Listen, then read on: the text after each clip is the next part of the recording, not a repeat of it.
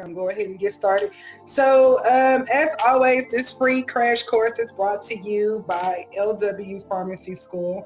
We are super excited, to be here with you all tonight. This is our free crash course for the month of June. So thanks for coming in and thanks for joining. Tonight, where we are going to talk about, and I'm going to share my screen, we're going to jump around and do some things a little different than we've done before in the past. Because I really want you all to see some different formulas and how they can really, help you and how to utilize them when you are actually solving for problems. Now, what I did build and or create for you all, because I just want you guys to pass and I really want to see you all win, I built this little chart. Now, you will also know too, let me back up a little bit. I also created a immune system chart from the last, the free crash course in April that I just now posted to YouTube.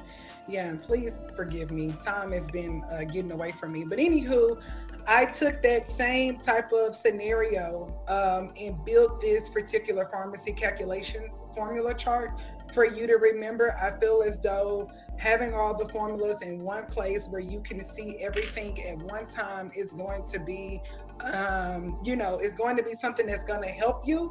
And so because of that, I wanted you all to see this all at one place. Remember that you can utilize your chat. So if you have questions, comments, concerns, anything like that, while we are going through, you can use your chat and to answer questions or ask questions. When we get to the other part where we're going to answer questions, you guys are going to be one big team. And at the very end, you're going to, we're going to do some little questions and you guys are going to get graded as a whole.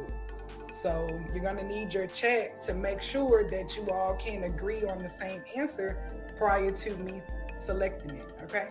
All right. So here we go.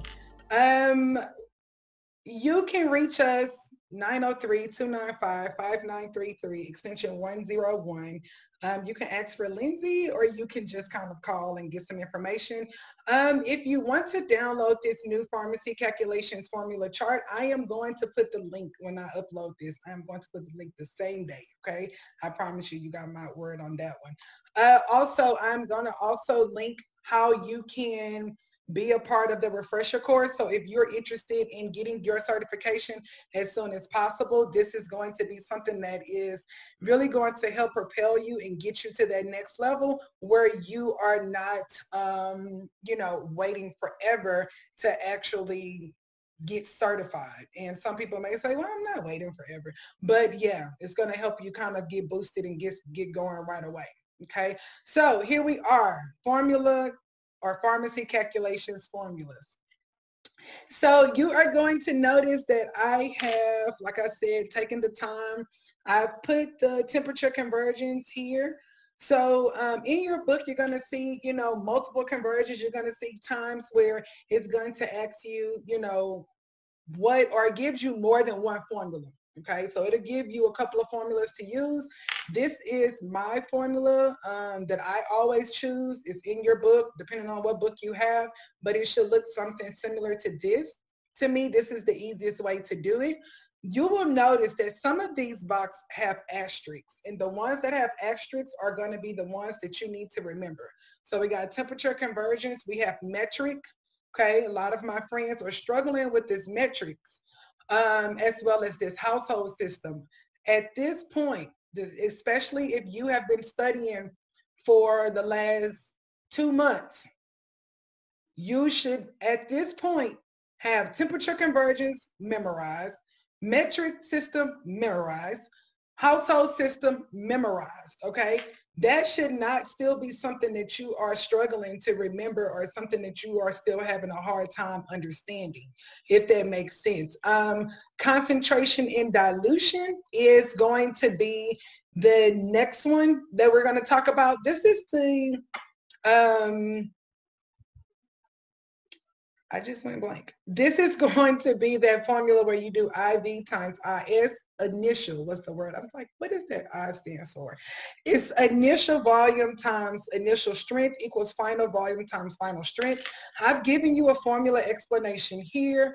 And I tried to put it in the most simplified version that I could. I also gave you an example so you will know where these formulas apply. Same thing, powder volume, final volume minus diluent volume.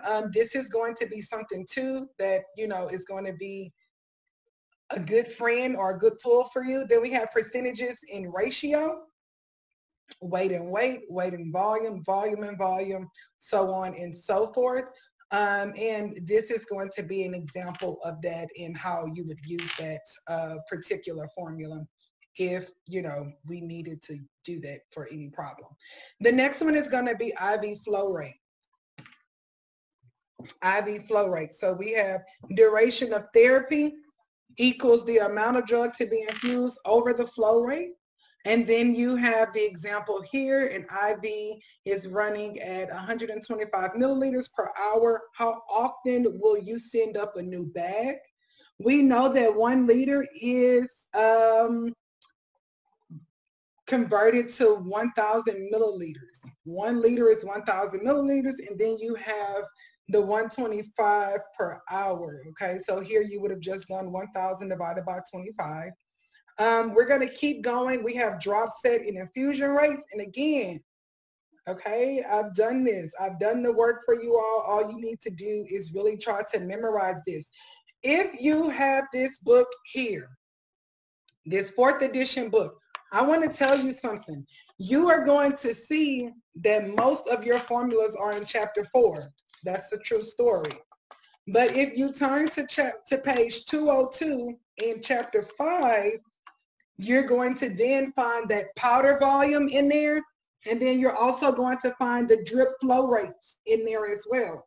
Okay, now I want you to pay attention to the fact that this is not in chapter 4 with the rest of the math.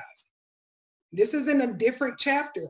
And so that's one of the reasons why I put this together, because I've said, okay, my friends need all this information together at once. They don't need things spread out all over the town, all over the world, all over the book. And so I wanted to make sure that when you look, you can go and look in one spot, and you will find exactly, you know, what it is that you're looking for. Again, if you are watching this video and you have not subscribed to our YouTube channel, please make sure you hit that subscribe button, as well as ring the bell for the notifications so you can be notified every time we post new content, okay? IV piggyback, you're going to also see that here. I have drop set and infusion rates, and then how to solve compound formulas. This one right here, we're going to go through this one.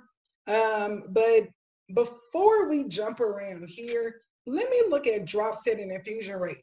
So for all my friends who want to work at a hospital, who want to work at a compounding pharmacy, who want to do IV certification classes, who want to be IV certified, who really want to make the money in pharmacy, this type of math is what you are going to really need to be able to shine at, or really kind of just show them what you're made of, because this is actually part of what you're going to do when you're in that particular pharmacy, okay? So the formula is the amount of fluid, or milliliters of fluid, divided by delivery time, multiplied by the drop rate of administration set used over 60 minutes per hour. You are going to remember that 1 hour has 60 minutes. So if we were looking at 2 hours, it would be 120 minutes, so on and so forth, right? But this one, we're just looking at per hour. The question says, an IV flow rate is a set of 50 drops per minute. Using a 10 drop set, what is the flow rate in milliliters per hour? Okay, so what we're going to do is we have X mLs equals 1 ml over 50 drops per minute equals 10 drops per minute, okay? And when we do our math and, you know, we begin to push through here, we're going to get X equals 5 milliliters. To bless you, stay safe and healthy until we see you next time. Good night. Have a good one. Bye.